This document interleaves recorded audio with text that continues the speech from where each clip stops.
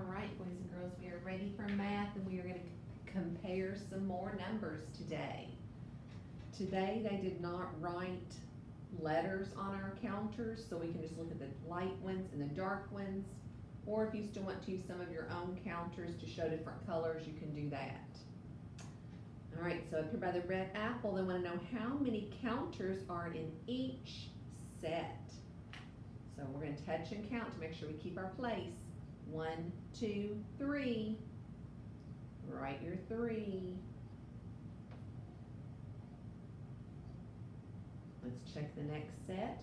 1, 2. Write a 2. And today they want us to decide which group has less. Yesterday we wanted the group that had more or that was greater. Today we want the group that has less. That means it is smaller. So I can look and tell this group is smaller. Also, I know that the number 2 is less or smaller than the number 3. Because when I'm counting, I say 1, 2, then 3. 2 comes first. That means the smaller number. All right, down here by the sun, let's check another group. 1, 2, 3, 4, 5. We're going to write a 5. Make his hat, make his back, make 5's tummy round and fat. And let's check our next group. 1, 2, 3, 4. Down and over. Down once more. All right, which group is less or smaller? Yes, 4 is less than 5. All right, pick up your page and turn it. All right, by the apple, the directions say mark under the number that is less than the counters. So first we need to check the counters. I can't just look up there and guess what it is. I need to know for sure. 1, 2, 3.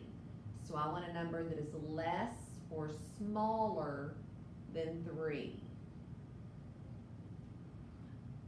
Is 2 smaller than 3? It is, so fill in that answer. This one says 3, that would be the same. There's 4. 4 is more than 3 or greater, and 5 is more or greater. So 2 is less than 3. All right, down here we know what to do. They want us to trace the number around a tree, around a tree. They want us to find that number. So this is 3. I need to find 3 counters. And then I'm going to mark 3 spaces on the frame and color them in. We've been doing this so we know what to do.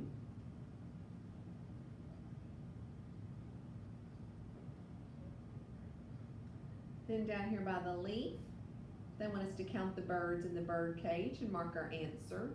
1, 2, 3, 4, 5. So you need to find the number 5.